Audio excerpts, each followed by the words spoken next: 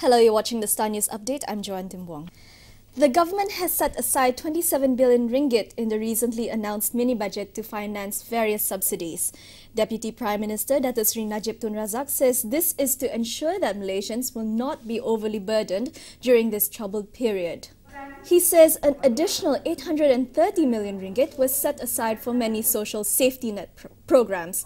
While the government has not lowered the percentage for personal tax, other forms of assistance has been put in place for the people.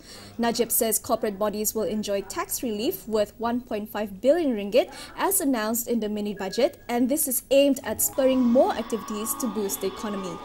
He told reporters this after launching the Inland Revenue Board's electronic services on Thursday. The Sarawak National Party, SNAP, will stay out of the April 7th by-election in Batang Ai, its former stronghold.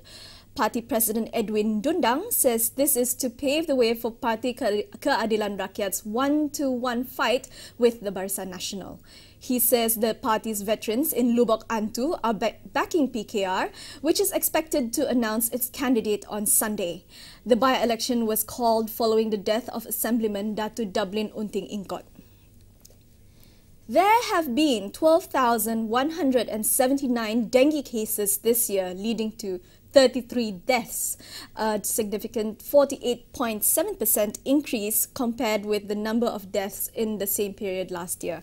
Health Minister Datuk Seri Liao Tiong Lai says there were only 8,212 cases with 14 deaths from the January 1st to March 16th last year. He also says dengue cases in Perak have also shown a rise with 1,068 cases reported compared with last year's 946 cases from January 1st to March 16th. He says the state had the second highest number of reported cases after Selangor. He stressed that the public should be more aware of the disease and seek immediate treatment at hospitals should any symptoms start to show. A report on the proposed setting up of a separate scheme under the Employees Provident Fund to pay out pension to private sector workers will be ready in 4 months.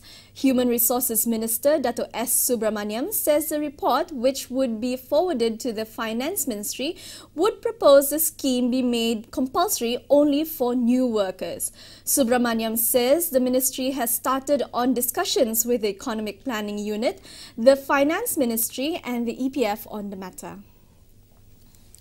For more updates, log on to thestaronline.tv. I'm Joanne Timbuong. Thanks for watching.